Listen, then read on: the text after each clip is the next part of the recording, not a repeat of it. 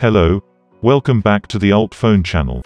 When moving data from old iPhone or simply setting up your Apple ID on your new iPhone 13. Some users stuck on setting Apple ID for a long time.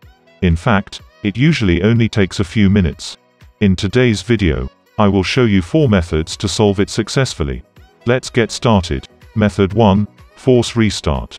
Force Restart may solve the delay or lag problem. Although the success rate of the solution is small, you can try it. I will show you how to force restart your iPhone 13. So press and release the volume up button, press and release the volume down, and then press and hold the side button until the screen goes black.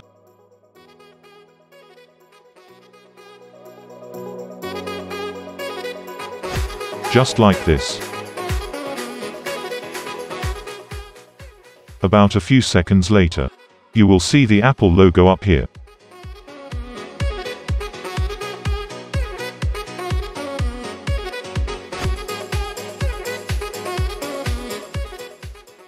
Okay, then you can try to log in your Apple ID again.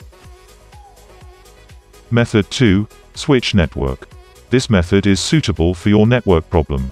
Just go to Setting, Network. Then choose another available network to connect. After that, you can try to log in your Apple ID again. If it's not due to network issues, try the next one.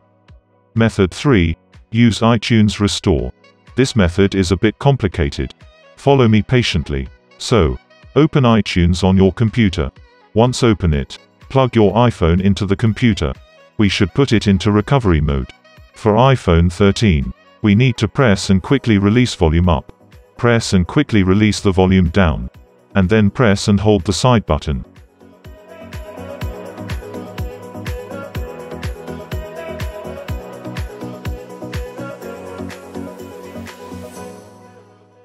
Don't release your finger even if you see the Apple logo. Then you will see the computer icon appears. iTunes will show that your iPhone needs to be updated or restored. Here we choose the Restore. Then we click Restore and Update.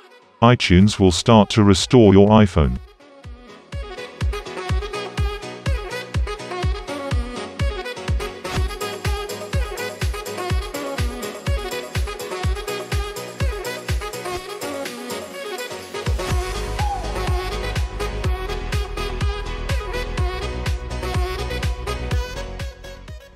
Well, it's completed. Here you need to set up your new iPhone. Then log in your Apple ID. Method 4, Use UltFone iOS System Repair. UltFone iOS System Repair can fix about 150 iOS system issues. Let's see how it works. So open UltFone iOS System Repair on your computer. Keep your iPhone connected with your computer. On the home screen, we click Start, then choose Deep Repair for higher success rate. Download the firmware.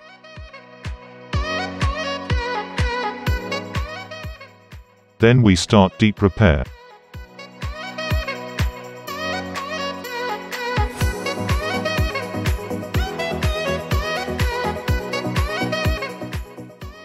OK, it says the Deep Repair is completed. Then you can set up your iPhone again. It only takes a few seconds to log in to the Apple ID this time.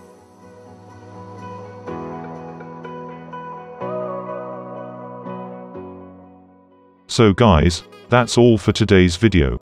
If you think this video is helpful, don't forget to give it a thumb up. Thanks for watching. Have a nice day. See you.